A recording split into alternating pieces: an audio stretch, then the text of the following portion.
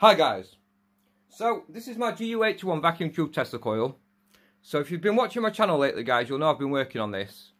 I feel like now we're at the point where it's not going to get much better. Changed quite a lot of things on this schematic, so this is going to be the final version out now guys. So I want to make this as easy as possible for you guys to recreate. Obviously if you do recreate this, you need to be well versed in high voltage electronics and be totally competent in what you're doing. Obviously I take no responsibility for what you guys do. But that said, I want to put out there the best schematic we can. So I feel this is that.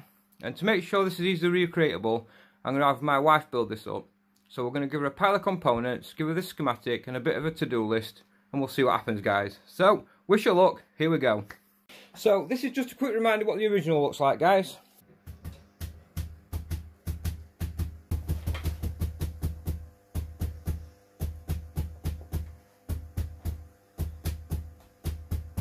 Hi guys, so let's get this coil built then. So this is our GU-81 and firstly we want to make some filament connections. I've got a socket, but if you guys don't worry about it. If you hold the tube in this orientation, these are the filament connections which you can solder directly to by just heating the pre-existing solder and wiring straight to them. Right, so firstly we need a transformer to drive our filament.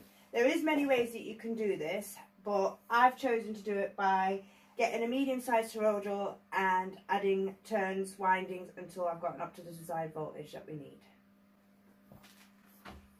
Right guys, so as you can see we've got this wired up and plugged in. We've got 240 volts on our primary and as you can see we've got the 12.6 volts required for our filament. So guys, as you can see from the schematic, we need a low value capacitor across the filament, which we will do now. We've found a suitable capacitor and I'm just going to extend the legs on it so we can put it across our filament. The values of this capacitor are 3.5 nanofarad and 1.5 kV. Right, so we're putting the capacitor on the filament and we want to get it as close as possible. So the next thing we're going to work on is our primary coil. Our primary coil consists of 40 turns of 1.5mm stranded wire. And we also need to wind our feedback, which consists of 12 turns of the same gauge wire. Our form for this will be a piece of 110mm diameter waste pipe. So this is our 110mm diameter waste pipe. I'm going to start by winding my feedback coil. So we're going to start at this end, approximately 10 to 15mm gap, and wind 12 turns in this direction. Right guys, this is my feedback and I'm going to wind my secondary now. I'm going to leave a gap of between 10 and 12mm and wind in the same direction as my feedback.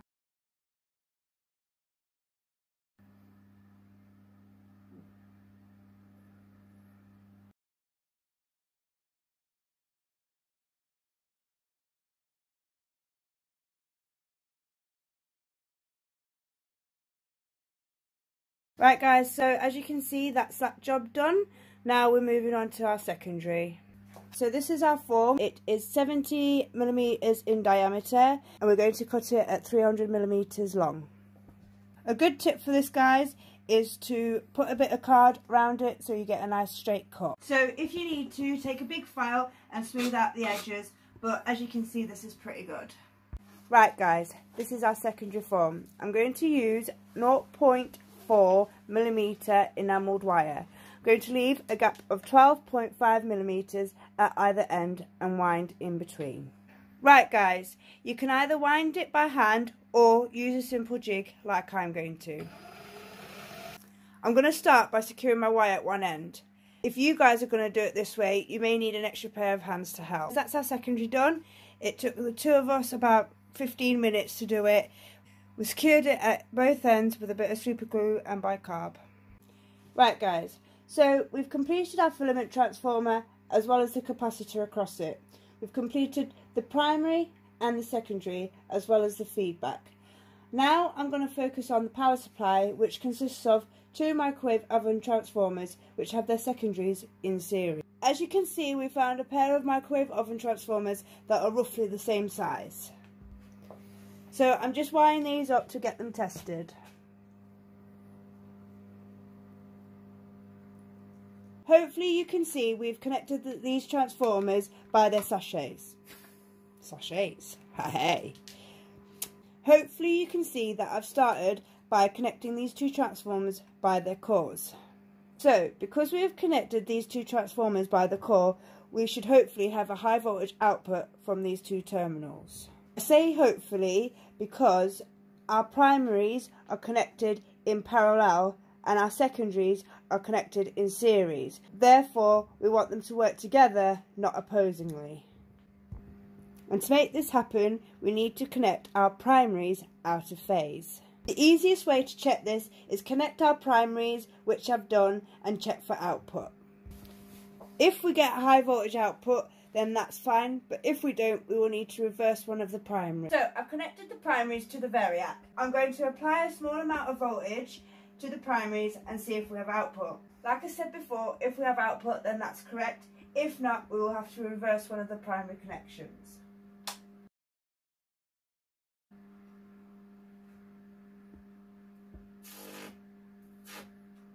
As you can see, we have output, which means we're wired correctly. So, now that we have our transformers dealt with, I'm going to move on to the next part of the circuit, which is our voltage doubler. We need suitable diodes and a suitable capacitor.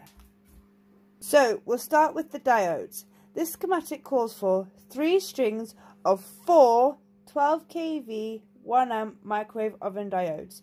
The 3 strings are in parallel. We don't have any microwave oven diodes, so I'm going to use these instead and make up the value. So these are 10A10 diodes. They are 1 kV 10 amp diodes. We need to make up an equivalent diode with the same voltage and current. So I'm going to use these to make up a suitable diode to replace these. So here I have 5 strings of 10 1 kV diodes, which of course gives us 50 kV. And at 10 amps we easily cover the current demands of this circuit. So the next thing I will do is solder these 5 strings in series. Moving on, we're going to look at the next component of the voltage doubler, which is this capacitor.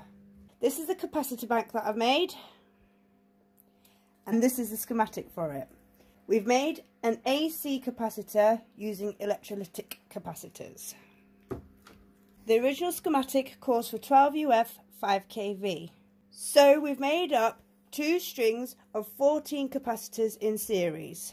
We then took those 2 strings and connected them by their positive connections, making a total of 28 capacitors.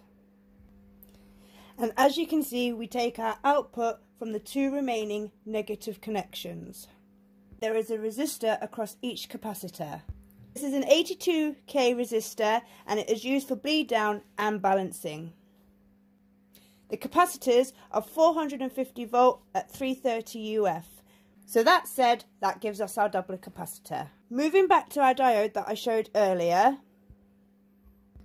I have now soldered these together, added an extra string, so now we have 60 kV 10 amps diode.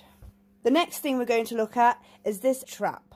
As you can see, this is made up of a 10 watt 47 ohm resistor and a 12 turn parallel inductor.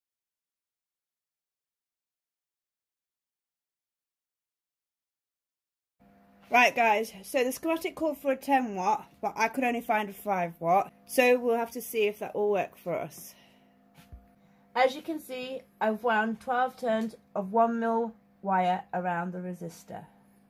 To move on to this cantankerous. Right, so guys, next I'm going to move on to this tank capacitor. The schematic calls for 2 times 470 pico in parallel.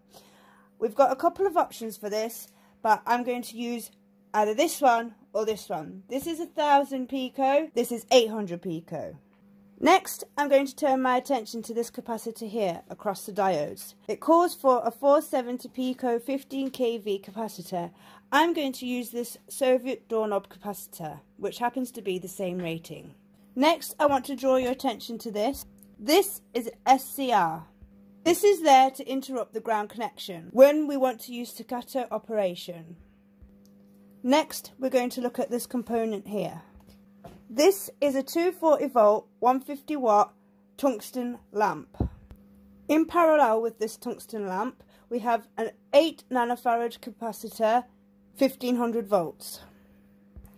Here we have a 150 watt tungsten lamp, and we just need to attach the 8 nanofarad 1500 volt capacitor across these two terminals. So we found a suitable capacitor and we're just tacking that in parallel. So guys, we have our pile of components, let's get building. Right guys, first we need to make some connections on the back of the tube. As you can see from the schematic, grid 3 is tied to ground, which is also the centre point of the filament connections, which I've done already. We need to tie grids 1 and 2 together, which I've also done. Next, we need to tie grids 1 and 2 to one side of our series tungsten lamp. For this, I'm going to use a piece of 1.5mm wire. I'm just making the connections to grids 1 and 2,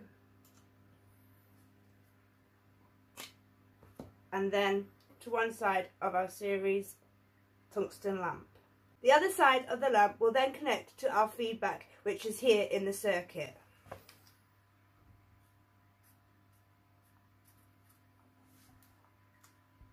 Sorry guys, I've made a mistake. As you can see on the schematic, grid 3 is connected directly to our neutral connection. The CT actually goes through the SCR, so we can't connect those together. So sorted out that mistake, and it is now exactly as it shows in the schematic. G3 is tied directly to neutral and the CT is connected to one side of the SCR. As now that we've got that sorted, we can insert our tube into the socket.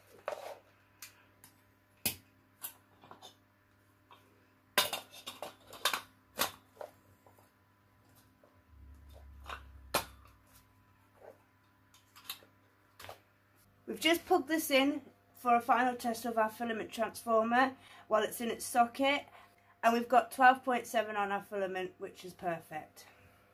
The next job I'm going to do is connect trap to our anode. The easy way to find out the anode of the tube is to simply look inside it. On this side is just plain.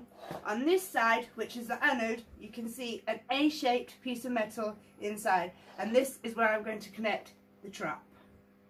Next, we're going to move on to putting this power supply together, which consists of these microwave oven transformers and our voltage doubler and this capacitor. I'm going to start with a warning about these microwave oven transformers. As you can see, one side of our secondary is connected directly to neutral, which is effectively ground. This means that the cause of these transformers will be live at 1/2 of the output voltage, so must be insulated from ground.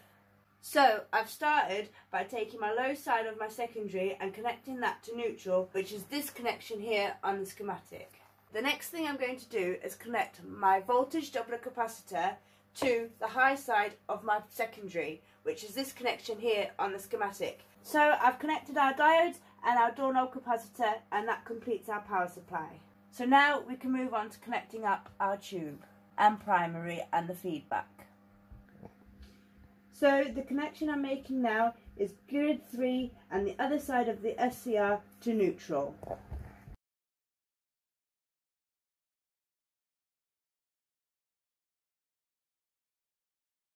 Next, I'm going to connect one end of my primary to the output end of the voltage doubler capacitor, which is this connection here.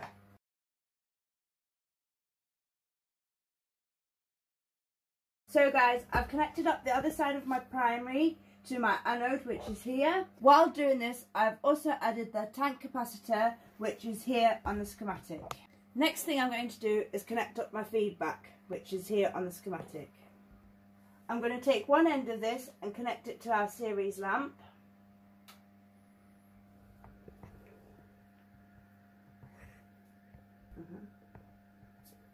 I'm just going to put a block connector on there. The other end of the feedback connects to our neutral connection. which I'll do now.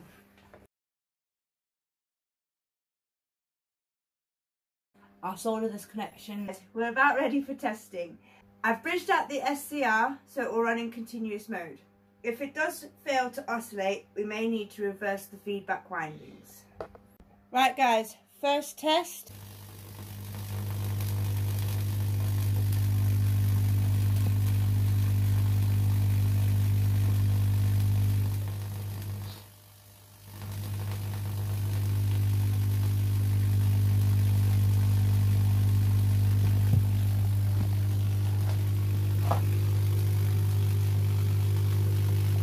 Let's cover up that feedback lamp. Right guys, we've got the tungsten lamp covered up. Let's give it a go.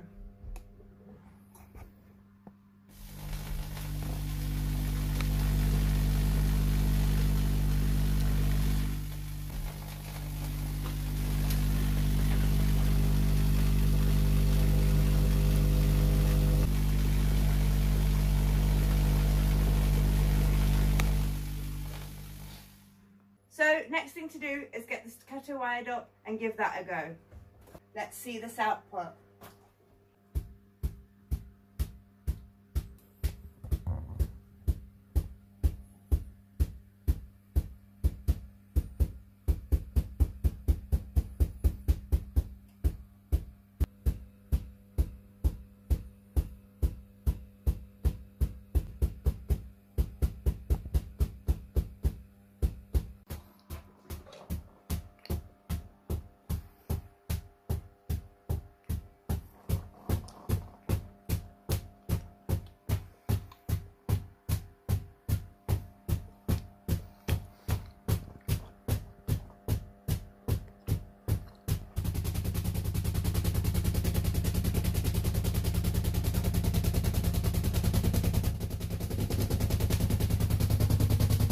Right guys, so that kind of answers our question. I had a question I wanted to know that if somebody else could take this schematic and build up a decent coil from it. So this obviously answers that question. Thank you to my wife for doing this for us. Excellent output, well done Shelley. So obviously if you're building this yourself guys, you need to take proper safety measures, proper fusing. Make sure you take every precaution you can because this is dangerous high voltage obviously. I only do this if you really know what you're doing. I don't want to preach to you guys, but I just want you to be safe. Thanks guys, hope you enjoyed it. Yes guys, thanks a lot for watching. Hope you enjoyed this and there'll be more videos to come soon. Thanks guys.